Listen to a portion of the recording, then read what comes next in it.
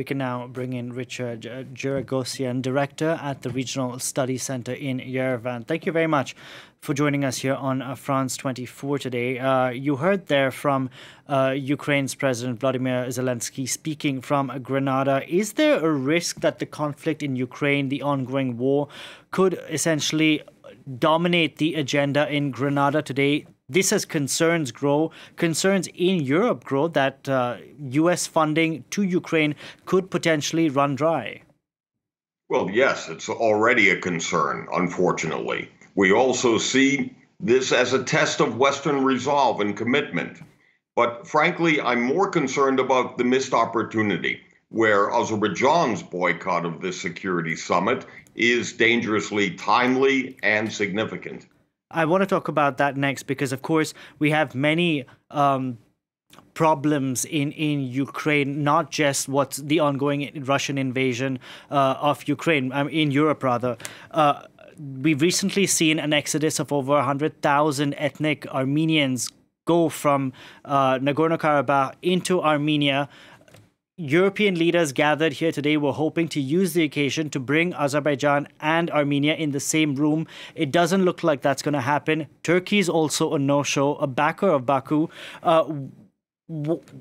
Can European leaders resolve anything when it comes to Nagorno-Karabakh without Azerbaijan present?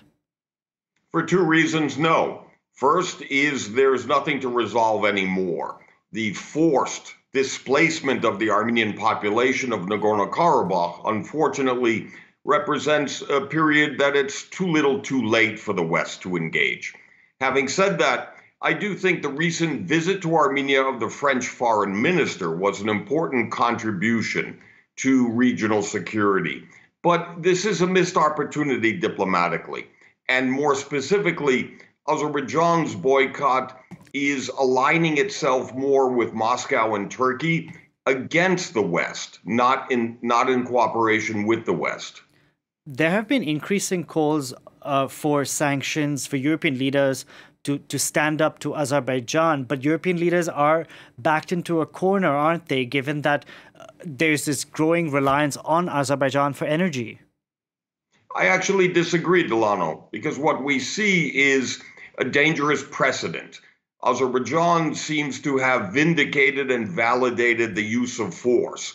That's a very dangerous precedent that undermines Western values. And secondly, this gas deal between Azerbaijan and the European Union is disingenuous at best, accounting for a marginal volume of gas for Europe and essentially representing a swap agreement where Azerbaijan re-exports Russian gas to the European Union. But how was, you mentioned the use of force, Azerbaijan was able to inflict so much damage in the span of 24 hours? Well, actually, this is no surprise. Unfortunately, it's the latest in a mounting escalation that included over 9 months of a virtual siege of the enclave Nagorno-Karabakh. But I would also argue the war of 2020 never finished, never ended for Azerbaijan. And the latest military assault is the culmination and, unfortunately, the conclusion of this reliance on force and military attempts to resolve essentially a diplomatic conflict. Richard, we're going to have to leave it there. Thank you very much for joining us on the program today. That was Richard Giragosian joining us there from Yerevan.